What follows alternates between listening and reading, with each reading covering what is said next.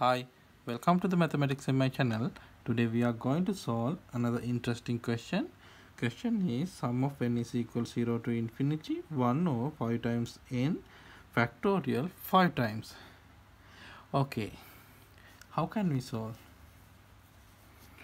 Okay, first let's try to prove the general case. So if we take sum of n is equal 0 to infinity 1 over here constant, so I take lambda, so lambda times n, and here factorial lambda times, this is the notation. So if we take n 3 factorial, so sorry, factorial 3 times, we can write this is n factorial 3 times.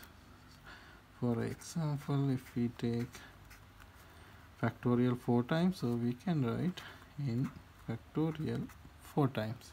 Okay, here lambda times n factorial lambda times. Okay, first if we take lambda times n and factorial, and this is going to, so here lambda times factorial. Okay, we know multifactorial formula, so we can write this is equal to lambda times n minus 1 times lambda times n minus 2 times lambda, and this is going to lambda. Okay, now here lambda,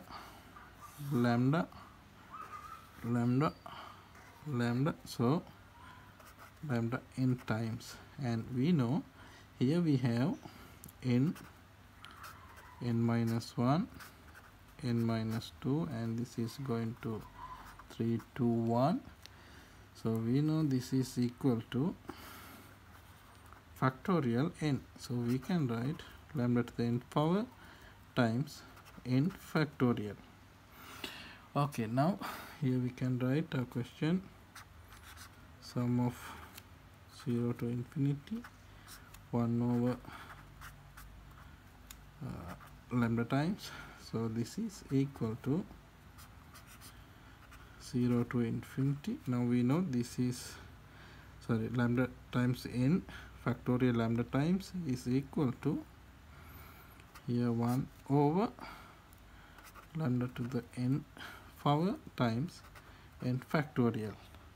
Well, now we know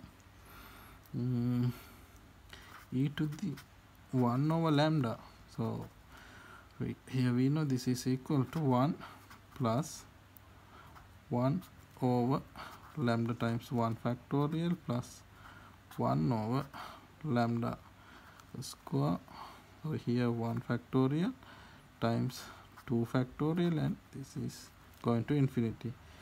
So here we have same expression, so we can write this is equal to e to the 1 over lambda.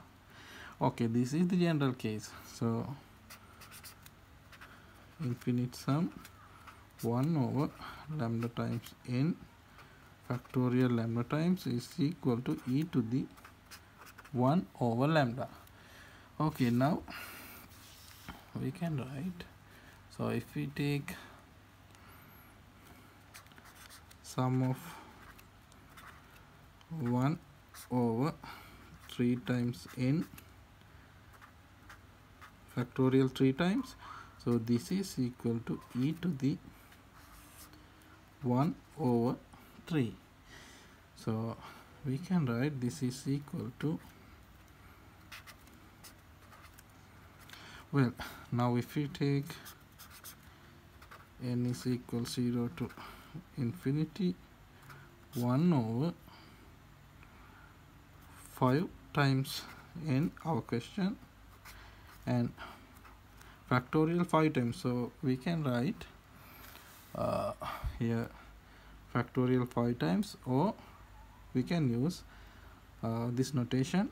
So here we can write 5, so this is equal to fifth root of e. Okay, this is the answer. If you like this video, please subscribe this channel. Thank you for watching.